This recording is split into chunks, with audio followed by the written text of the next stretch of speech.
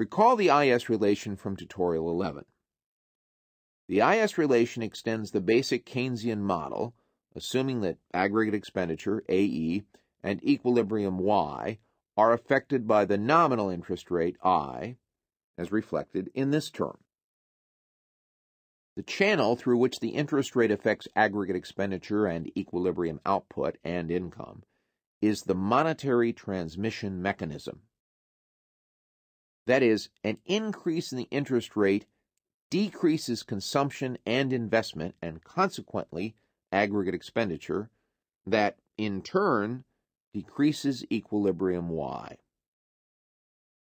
Recall from tutorial 11 that the central bank can set the interest rate directly.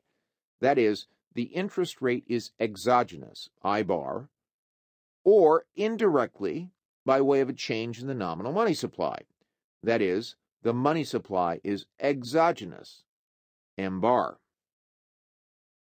However, it appears that the supply of real money balances may also decrease if the price level, P, increases.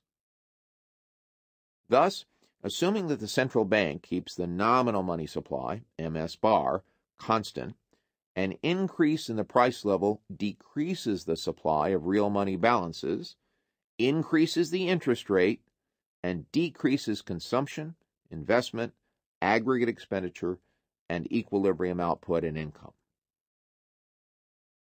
Since the decrease in Y is generated by a decrease in the supply of real money balances, we call the negative relationship between the price level, P, and Y the real balance effect. It appears that there is now another source of change in the interest rate, and in the change in equilibrium output and income it generates.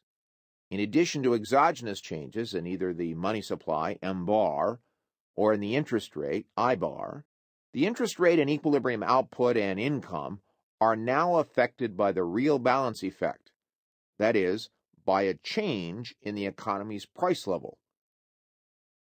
We can reflect the effect of the price level, P, on equilibrium output and income, Y, as in this relation where the B indicates the effect on aggregate expenditure of a change in the price level.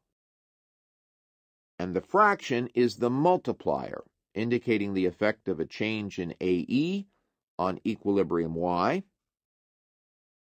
so that this term indicates the real balance effect. This relation is the aggregate demand, or AD relation.